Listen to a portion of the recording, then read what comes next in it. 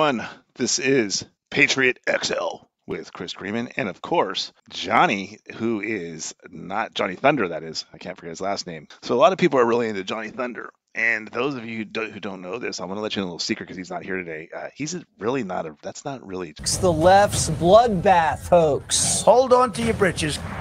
Rather than the problem really being DEI, maybe the problem is you. We know what they want to say, but they don't have the courage to say the N-word. They really hate DEI Thursdays.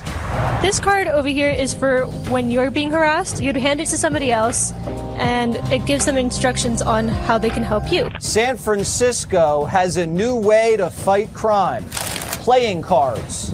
Plus, she's back. Fake news. You've heard it, you love it, but who coined it?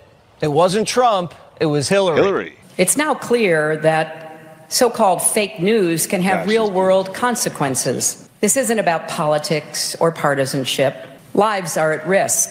But Hillary wasn't a saleswoman. Trump turned those two words into a campaign slogan. President-elect. Go ahead. President-elect, since you are attacking our news organization, not you. Can you give us a chance? Your organization You is are attacking terrible. our news organization. Your organization Can you is give us a terrible. chance to ask a question, sir? Go ahead. Sir, Quiet. Can you state, Quiet. Mr. President-elect. Go ahead. Can you state She's asking a question. Don't be rude. President-elect, can you give us a question? Don't be You're rude. attacking us. Can you give us a question? Don't be rude. No, I'm not going to give you a question. I'm not going to give you a question. Can you state categorically? You are fake news. And whenever Trump said fake news, the media wailed, which meant it worked.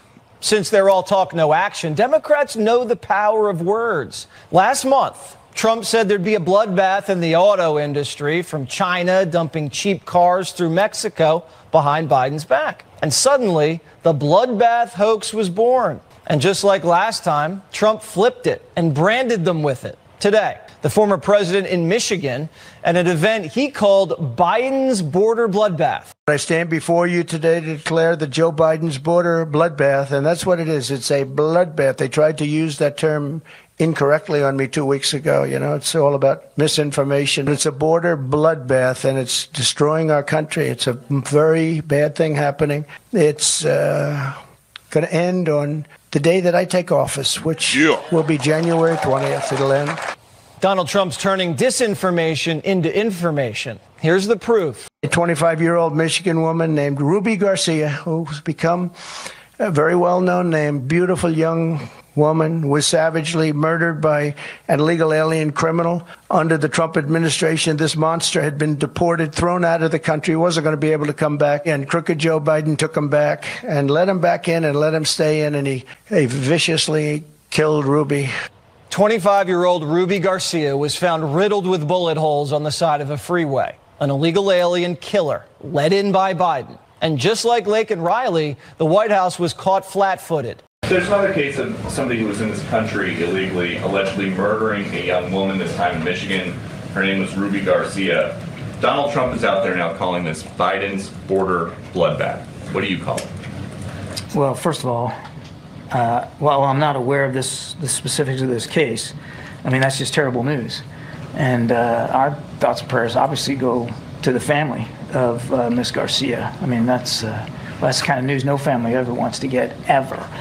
So, as you can tell, Trump basically said under him that wouldn't have happened. Actually, his administration actually arrested the same individual, and then Biden's administration brought him back in. And what that does is it kind of shows both sides of the aisle how messed up his policies are, Biden's policies are, and it's not even up for debate as far as the right and wrong on this one. I mean, we inherently as a country we do not want these type of offenders in this country. I mean, if we can avoid it, okay. I mean, the ones we already have in here we have to deal with, but the one we shouldn't add to that pool of these hardened criminals, and so that's something that he very clearly. You know, and with the support of, you saw the law enforcement in video support Trump, and being in the law enforcement myself, I can tell you that law enforcement as a whole definitely favors Trump or Biden in crazy numbers. So, so there we are with that one. Nearly 1/3 of Americans don't know viewing a solar eclipse with a naked eye can permanently damage their vision. There's only one other thing you can see that poses the same danger. Over the weekend, 4 inches of rain in Southern California set a new 2-year total, not seen since the late 1800s. There was so much rain in L.A., Governor Newsom had to move Tom Cruise to higher ground. Texas Health Services are raising the alarm after a person tested positive for bird flu. Since it's Texas, he was immediately served with coleslaw and cornbread. Scientists in Portugal accidentally created a mouse embryo with 6 legs and no genitals. 6 legs and no genitals? Sounds like Green Day. Oh. I know this has nothing to do with our show, but I just, A man walking on a Cayman Islands beach discovered a bottle that contained a handwritten message. Here's what it said. Not really a joke there, but okay. Forbes just released the list of the world's billionaires, or as I call it, my list of people to kidnap. The new study found that male menopause is real, so that's why I'm unable to get pregnant. All right. So over the weekend, NBC News, which stands for nothing but crap, published a story titled, "They Came for Florida's Sun and Sand. They Got Soaring Costs and a Culture War."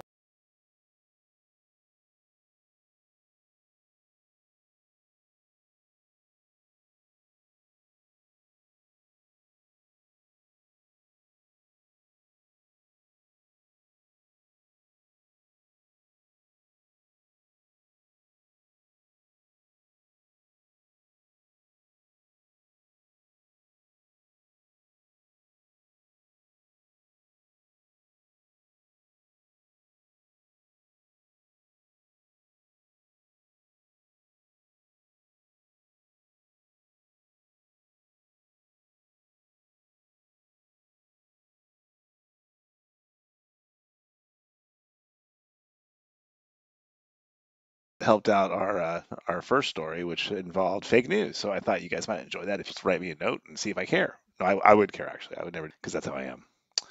All right. I do miss Johnny Thunder. I'm not gonna lie to you guys. But we're gonna try to make this still happen without him, if that's possible. So this next story, we talk about President Trump and his returning to the campaign trail with a vengeance. The So ex-pres blitzing to battle. I'd say a couple of things about this. I think that I've said yesterday, 80% of this is the White House responsibility right now because of the ability to do executive orders, and then you put pressure on Congress, and 20% is Congress. It is amazing to me how serious this issue is and the corresponding lack of action on everybody's side. Let's say we take President Trump at his word and he's going to be elected president in November. That means he wants us to wait 7 months and perhaps another 2 million people, 1.5 million people entering the country illegally. And the numbers would probably drive up because it would go up because if we knew today that President Trump would win those outside of the country, they'd probably all rush in even more because they believe that President Trump will shut the border down. So let's just settle on 2 million. You have 2 million undocumented illegal people, however you want to describe them here. At some point, don't the American people deserve some action from the president and Congress? Both sides. It's not fair that all the time and every time our political leaders strap on their political equipment, strap on their political warfare gear, and they go to war with each other every day on television, in the newspapers, online, while everybody else suffers. We do it on guns. Whenever there's a gun thing, we always say there's mental health issues. We don't fund any mental health things. So, it continues about the bad policies of Joe Biden, and obviously the border is going to continue to be a problem. And what he's saying makes sense. I mean, we have to wait 7-8 months for Donald Trump gets elected but we're going to absorb another 2 million. And by then, well, Biden's got another 12 million votes with the illegals coming across. And so what they're saying is, hey, let's not wait until then. I mean, the American people deserve this to stop in its tracks, and that's just what's not happening. So it's not so much for Trump, it's more against the current administration and having them actually do some action with Congress and the president, which is not going to happen because it never does. Biden wants as many illegal immigrants as possible for the Democratic Party. That's very blatant, obvious, and clear. So anyways, that's it. Few things. Hope you guys enjoyed some of those excerpts today. look for a full episode coming tomorrow, and we'll have Johnny Thunder back, and things will get back to normal and all this chaos that I created today on the show. I am Chris Greenman, and this is Patriot XL, and thank you very much for joining. And please hit like or follow or whatever those buttons are, because that helps out our show and lets us keep coming to you. And we special thanks to all the new followers that we've had in the last couple weeks, and the likes and the shares and that kind of stuff. So we do it. So anyways, you guys have any ideas, questions, hit us up. And if you want to be a guest on the show, hit us up and tell us why you want to be a guest on the show and what you've done or what your thoughts are, and we'll have you on. All right. You guys have a great night.